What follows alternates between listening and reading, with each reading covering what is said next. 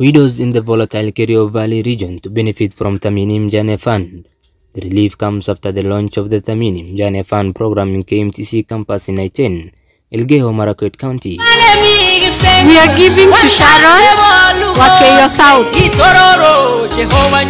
Thamini Mjane Fund was launched in July last year after the President directive to come up with the fund.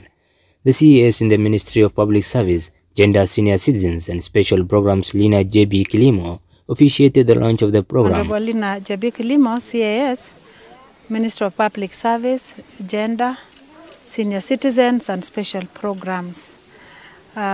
So far, the program has disbursed 10 million shillings to hundreds of widows across the country. Widows of conflicts in the volatile Kerio Valley are among the beneficiaries of the fund, which is given in form of zero-interest loans. Jina naitwa Diana Kamande, mimi ni mwanzilishi wa kikundi cha kina mama wajane Come Together Widows and Orphans Organization. Na sababu kwa ambayo ilifanya nianzishe ni kwamba nilijikuta katika hali ya ujane na niliweza kupitia dhulma ya kijinsia kisha mume wangu akajiua. Kwa hivyo nilijikuta katika hali ngumu sana. The loans are given to groups of widows who are going to use the loans to start and expand their businesses, including value addition of their farm produce.